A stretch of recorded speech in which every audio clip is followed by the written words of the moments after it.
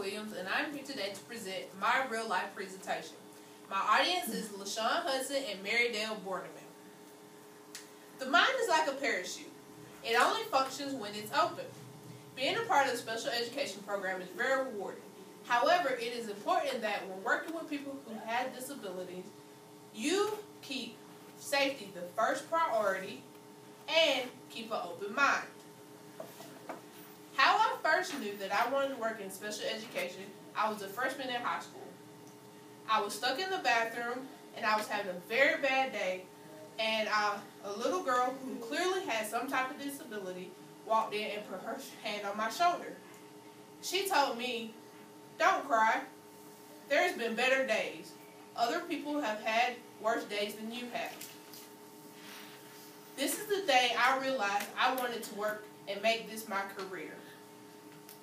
While working with kids with disabilities, I have realized it takes a great deal of patience and experience to fully enjoy the rewards of working in this program. Today I am covering 2 points. My first point is safety. Keeping the environment safe will offer a healthy and happy environment to thrive.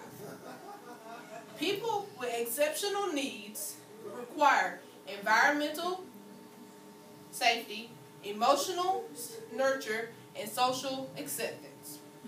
Just like working with any other student, safety has to be the strong role in everyday activities.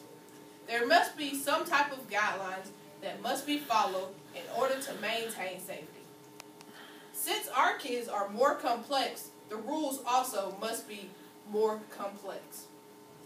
My next point is keeping an open mind. Having an open mind is very crucial. Before you jump into an opportunity, closed-minded, just think of all the other opportunities that could come aboard. Developmental psychologist Carol Dweck states that for no matter what disability is, effort ignites the ability and knowing where the ability came from. If you stay stuck in a closed mind, you will find yourself stuck. Today I have discussed how important safety is in the environment when working with children who have disabilities. I have also discussed about keeping an open mind.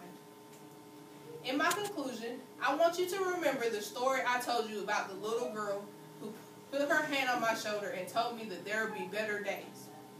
This could be you, finding out that somebody who has a disability changed your life. Thank you.